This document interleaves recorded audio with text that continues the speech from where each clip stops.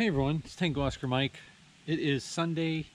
I am home from Hamvention. I drove home this morning. It's only about 4 hours. Took me like 3 hours and 45 minutes. It rained real heavily this afternoon. It's now 5:45, so it stopped raining.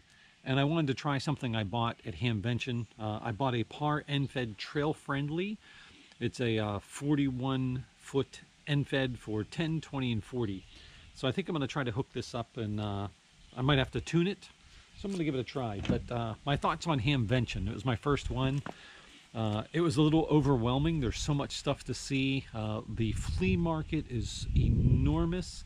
I mean, I walked several miles just in one day, let alone being there again Saturday.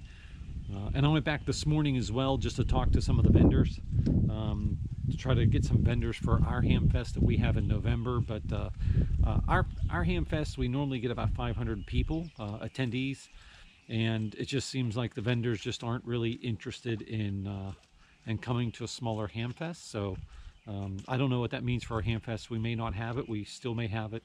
I don't know. We'll see.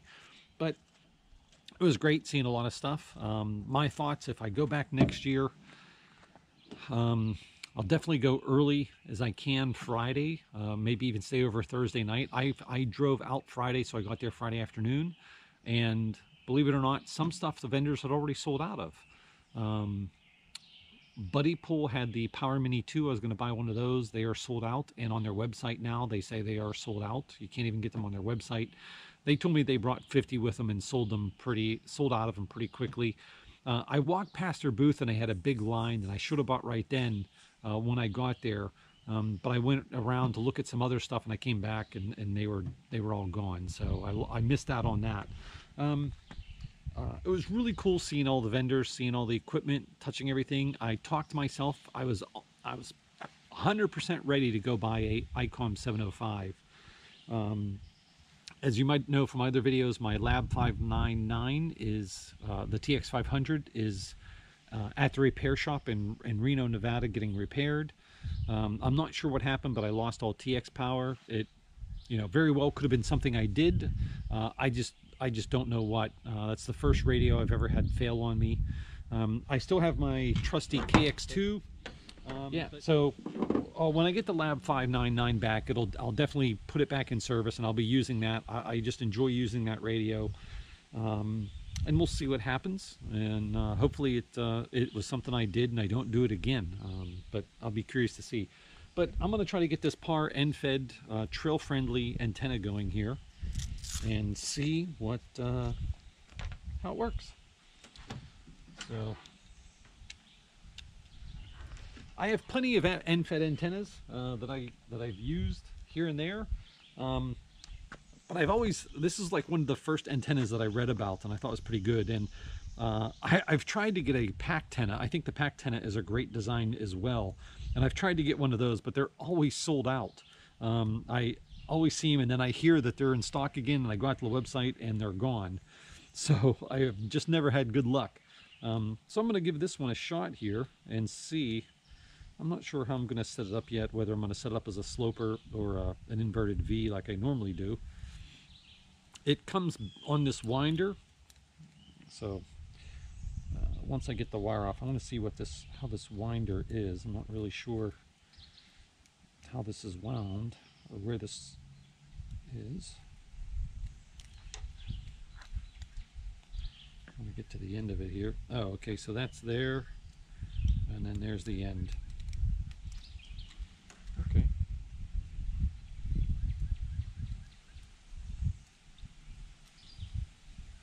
It's not super fast to unwind, but anytime you have something this small and this small a package, that's really not that uncommon. So I think I'm going to try to set this up as an inverted V. So let me stretch this out a little bit so it doesn't get tangled when it goes up. And let's go ahead and launch this up into the air. So again, this is 41 feet. And this mast, I think I have this mast go up to almost 30. So there won't be that. It'll be mostly vertical, but I think that'll be fine. Don't want to go too high, and maybe I shouldn't go up the whole way, but I think I'm gonna do that to start, because that's what I normally do. And that's caught on me.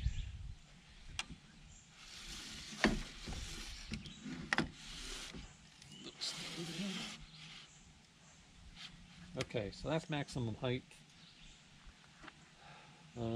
I do need to get a piece of a little piece of cordage on this. So let me go grab that. Well, let me finish my talking here about Hamvention. It was great meeting all the YouTubers and fans of other YouTube pages. Even some people recognize me, which is kind of weird. I've never had that happen before. But everybody I've met was just fantastic. Lots of fun to hang around.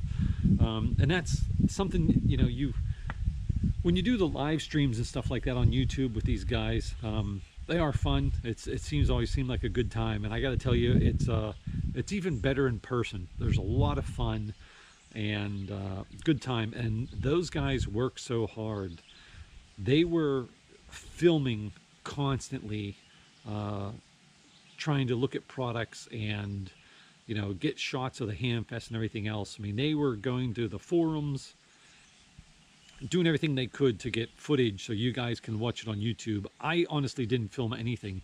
I took my GoPro, but I really didn't film anything. I was so overwhelmed with watching everything. I just didn't want to ruin that experience by trying to film. Plus, those guys do such a great job. There's nothing that I could do that would be even remotely close to what they were doing. So I decided not to film anything and just enjoy it and observe. I watched them and had a great time. We went to the Hope Hotel to watch the band. Sorry, I don't know the name of the band, but Charlie posted a video of the band singing the songs, and they altered the lyrics to ham radio related. And some of them were just great. Go out and watch that video. Hilarious. We were laughing pretty hard. We had a good time. And then last night we went to the Troll Pub in Dayton, and it was a great place. I asked if they had bourbon. They said they had 300 bourbons, but every bourbon we asked to which one we wanted, they told us we were out of. So the joke was that they have 300 bourbons, but 295 of them are they're out of. But the bartender did recommend a local Ohio bourbon. I can't remember what it was, but it was a wheat bourbon, and it was pretty good. I got to say, it wasn't terrible. It was drinkable. Not my favorite, but it was still pretty good. But yeah, so we had a great time at Hamvention, and all those guys, meeting all those guys, it was just fantastic, and really had a great time. Everybody was really nice, and Carlos was going to try to do a parachute mobile, but he couldn't do the weather. Me and Carlos sat at a bar at the Hope Hotel and talked for a while, and great guy, lots of fun. I talked to Kyle and Ham Radio Dude quite a bit, and just like I said, lots of great people in this community, and saw Bob Heil. I saw Rhea. I didn't get to actually talk to her. I was actually kind of looking forward to talking to Rhea. She's you know, as an ARL representative, I think she's doing a heck of a job, and I think her videos reflect that. She kind of gives you insights that other people don't. So I enjoy her videos as well. Josh was there with a Ham Radio Crash Course. Great guy. Just, you know, everybody was so busy, but we all managed to have a good time and hang out with each other, and just a great time. Even with the weather, we got some rain. Still lots of fun. So let me get some cordage and get this antenna on the air, because there's people doing POTA. Okay, so just having the antenna in an inverted V, it's about 3 to 1. It's actually, the lowest is 1.5 at about 7.032. So it's really low in the band, so I should shorten it, and I'm wondering if I should just lower it a little bit. And it is, hang on, let me fix this. Let's try it.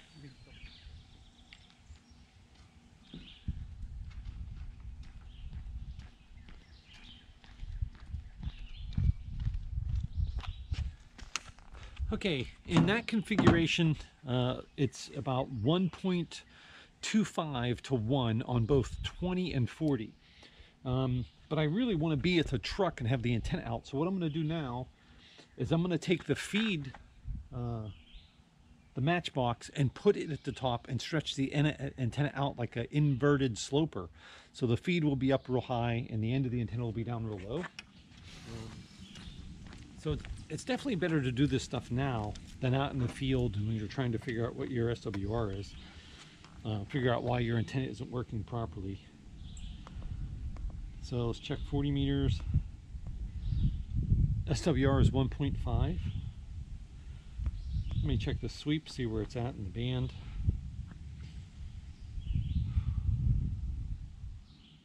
And it's about the same spot it was before in the band. Maybe a little, it might need shortened a little more. But let's check 20 meters. On 20 meters, 1.6. So both of them went up, but it does need shortened now too. Or yeah, the wire needs shortened for both. If I shorten the wire, the lowest dip though on 20 is 1.5. So it's not as good as it was before. But if I was operating, if I wanted to chase parks on the air, now I can do it right from the truck. So let me shorten it just a little bit. Fold it over a little more, get another reading, and then I'll try to make a contact. Okay, so now there's like 1.5 feet of wire folded back on itself.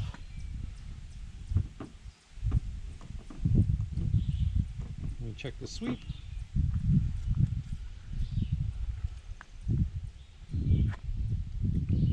$20 meters is good at 1.5. It can actually still be a little shorter, which is crazy. Let's try 40 meters.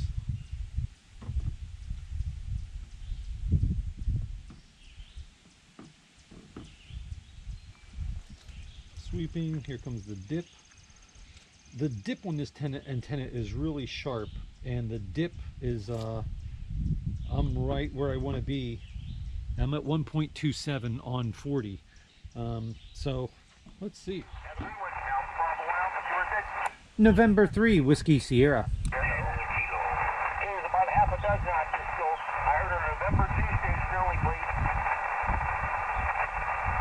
Was there a November 2 station? November 3, Whiskey Sierra.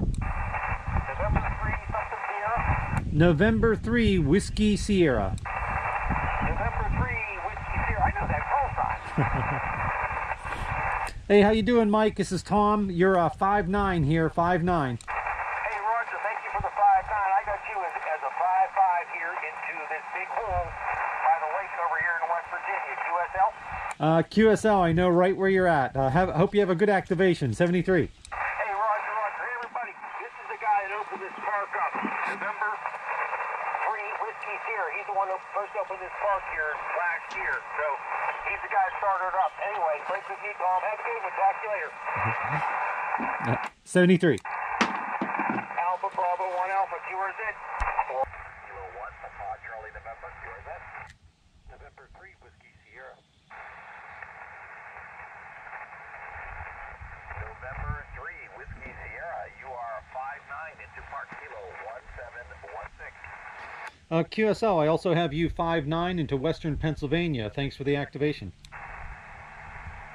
Thank you for the 5'9", and just to confirm that, sorry, November 3, Whiskey Sierra. QSL.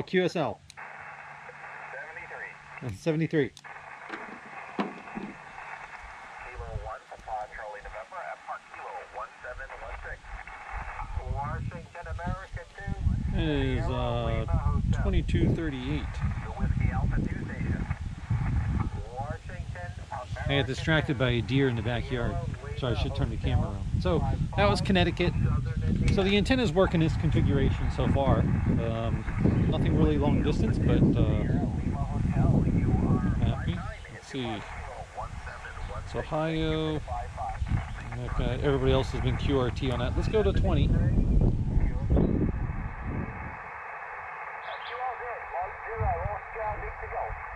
November 3, Whiskey Sierra.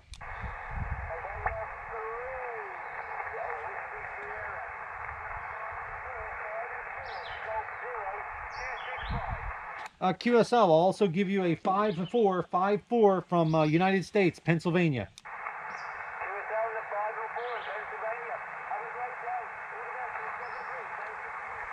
7-3. So that was England. So it just depends on the band conditions on who you're going to get. Hopefully you could hear that. It's getting a little windy, so sorry if there's some wind noise. I'll have to check when I go in. But I think I'm done. I think I'm going to leave the antenna the way it is. I have quite a bit folded over, but I don't want to cut it just yet, because once you cut it, then putting wire back on is not always as fun. I don't like how this wire coils. When you relax the wire, it seems to have a memory and bunches up a bit. I do have some Soda Beams wire, which I like. It's a silicone-based casing, which doesn't coil, which doesn't seem to coil. So I may just replace this wire. We'll see. It's something I can consider doing. This wire seems very durable, though. It's got like a harder casing on it. But yeah, so 3 contacts: West Virginia, Connecticut, and then England. So I'm happy. It works, and it works in this configuration. This is something I could do in a park by putting the feed point up as high as I can and running that out. I made contacts on 2 on 20, and then 2 on 40, and then that one was on 20. I'm going to wrap up the video here. The antenna works. At least I know what configurations seem to work better, and it definitely seems to work better in a sloper than an inverted V, or kind of like an inverted V, because I'm really not doing an inverted V, just with one mast. But the sloper seems to work the best for tuning, whether it be the feed point at the ground level or the feed point up high away from the truck. But at least now I know I could set a chair next to the tailgate and operate right here with this antenna. I'm going to see. It's going to take some time winding it up and see how it is. I'd kind of like to take the match unit apart and see what it is. See if it's a 49-to-1 or if it's something else. It might be a 64-to-1, or who knows. But yeah, so I'm happy with the purchase. It's working. Sometimes you have to play with them to figure out what configuration that antenna is going to work at. But I took tomorrow off to spend time with my wife, since I was away for the weekend and away from Augie. And we're probably going to go do a hike tomorrow. The park we're talking about doing is in Tomlinson Park. I've activated there before, so maybe after we do a hike, I can talk them into hanging around a little bit so I can do a quick park activation. It's only supposed to be in the 60s tomorrow, which is great weather for hiking, and so we'll see. But thanks for watching. This is Tango Oscar Mike, 73. Take care. Tango Oscar Mike.